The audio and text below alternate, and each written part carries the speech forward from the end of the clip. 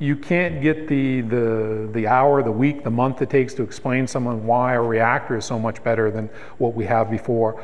Thorium is sort of the sales pitch in a sense, but come for the thorium and stay for the reactor, because it really is the reactor that these people that know more about it and are trying to get your attention. The liquid fuel gives it the many advantages that many of us in the field love to brag about, to talk about. The safety advantages, the reduced cost advantages, the long-lived waste reduction advantages. They were developed to be breeders, to use thorium in a breeding mode. There is enough uranium in the world to last literally thousands of years. Maybe not millions of years compared to breeder designs, but there is enough to go around.